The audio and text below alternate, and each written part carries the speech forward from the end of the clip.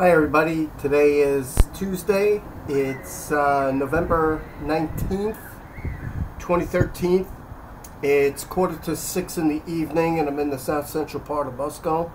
And most of the day today we had really heavy chemtrails, and you could see way in the distance here. It's pretty beautiful. Look at that all the way down to the horizon. But let me show you. Here's the chemtrail monsters right above me. Now, let me show you. This is looking north. This is northwest. West, you can see it's pretty clean. Southwest and south, sorry for that. You can see it pretty heavy there. So, this is pretty much the last video I'll probably make tonight, unless I see a chemtrail going by. So have a great night.